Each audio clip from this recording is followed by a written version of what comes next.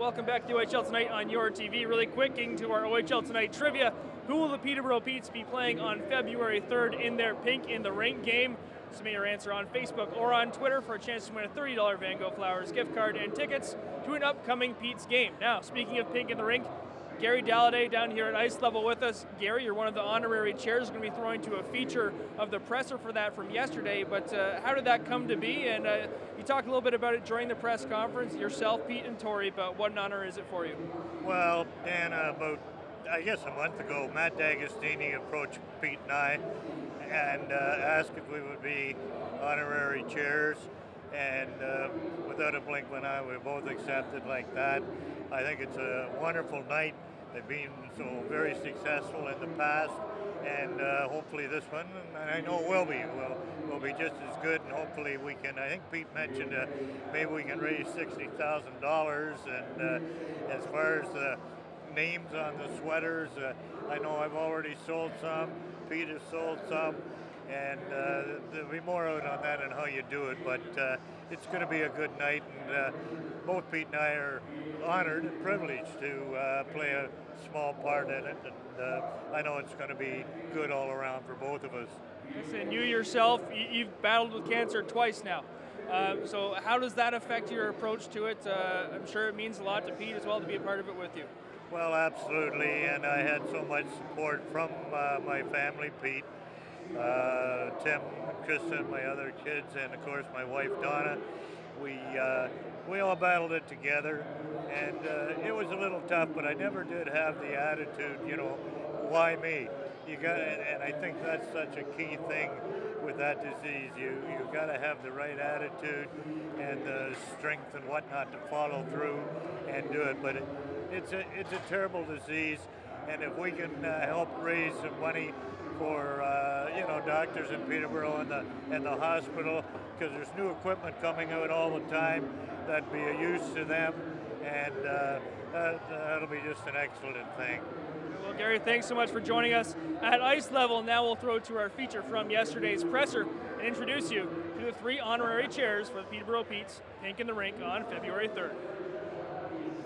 Saturday, February 3rd, 2018 marks the 9th annual Petes Fight Cancer Pink in the Rink event, partnered with the Canadian Cancer Society.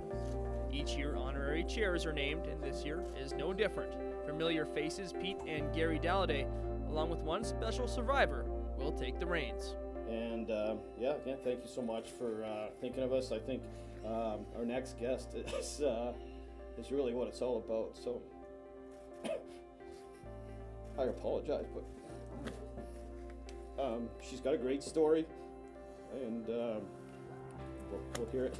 She's nervous as hell, and I'm probably not making it. So I'll let you guys continue on with that, because the best is yet to come. Thank you.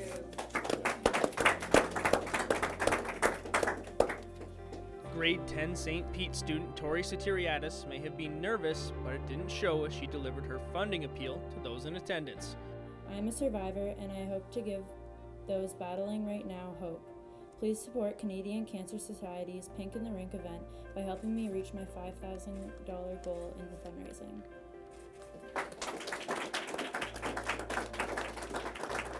There are many ways to donate, including dropping into the Canadian Cancer Society offices on the Kingsway, giving them a call at 705-742-3823, or Track me down, you know, and whether you got a $20 donation to get a name of someone that you've lost or someone that has fought it and beaten it, it doesn't matter. I mean, if they've had cancer, if you lost someone with cancer, we'll get your name or that person's name on the jersey, which also goes on the t-shirt. The Petes will be wearing the jerseys that night, and I don't care. I'll come pick it up at your office, or, you know, whatever the case may be. Just, you know, I'm out there a lot, so if you see me, let's talk about it.